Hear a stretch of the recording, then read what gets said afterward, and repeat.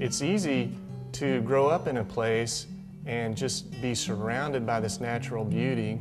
There's a temptation to almost take it for granted.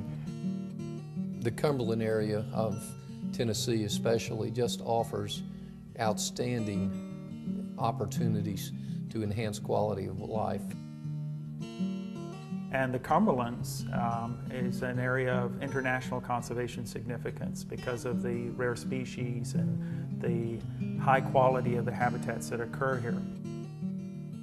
The Cumberlands even harbors the possibility of finding species that we don't yet know about, but that occur only there.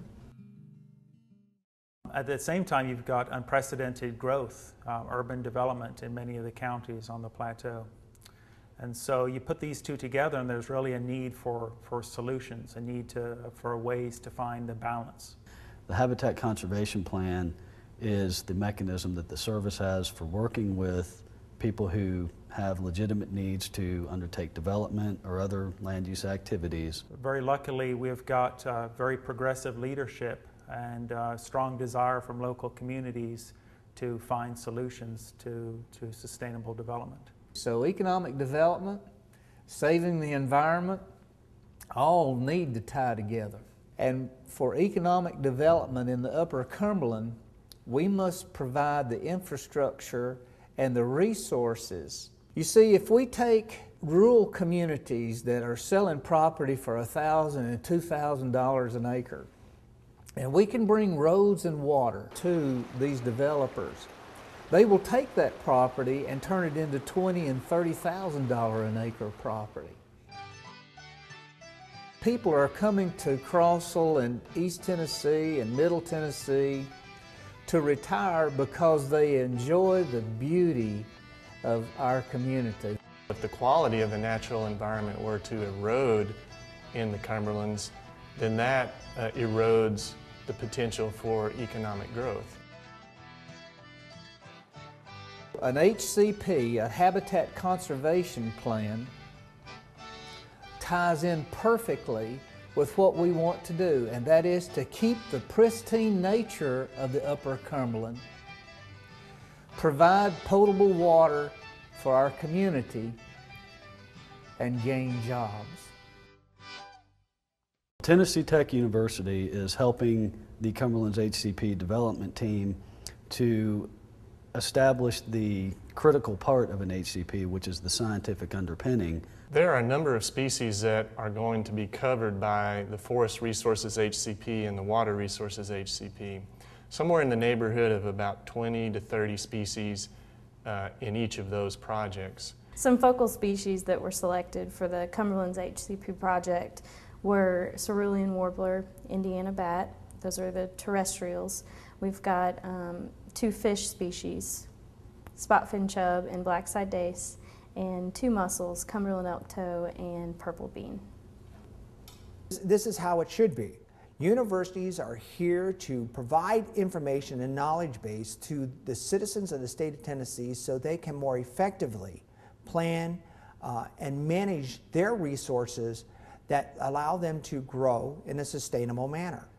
Being a technological university, we can bring things to the discussion that many other folks cannot. We have state centers of excellence dealing with water qualities. We have them dealing with electric power and energy systems.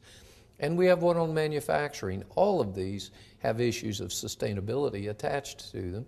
And the research that goes on here is, can be a very vital part of the state's sustainability agendas. It's part of our natural heritage, and it's something that as Tennesseans we should be proud of sustaining for future generations. If we don't live sustainably, our children and their children, our grandchildren, are not going to have the access to the resources that we had. They aren't going to be able to walk out and play in a stream and be able to turn over rocks and see little critters. We're really interested in trying to demonstrate that forest activities can take place in a way that is economically beneficial, but also beneficial for wildlife species as well.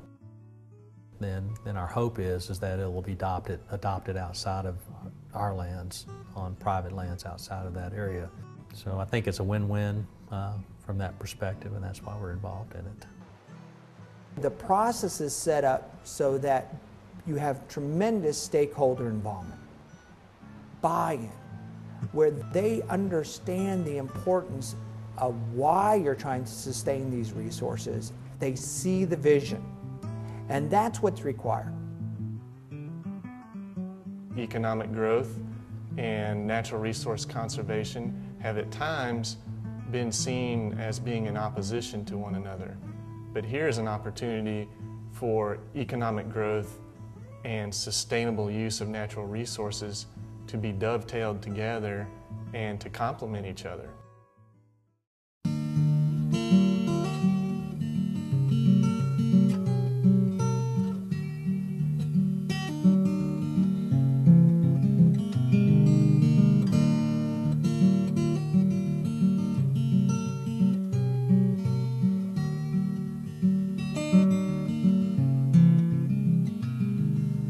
Every day I'm going to the spring.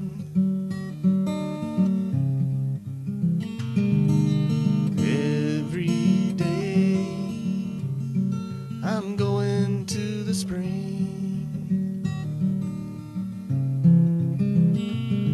where the water in the ground meets the water in the air. I'm going to the spring.